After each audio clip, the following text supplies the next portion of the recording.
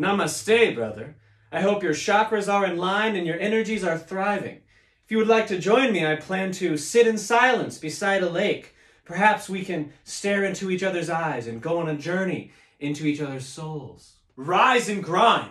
We all have the same 24 hours. Need that, believe that, achieve that. Let's go! So then I looked at Cornelius and said, only 2 yachts? What are you, poor? Oh, good golly, but Jesus, I haven't seen you since you were about this high. Hey, did you kids eat yet?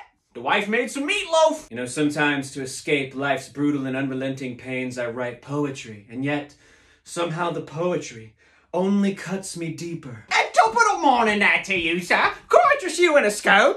Lovely weather for a scone out in the garden.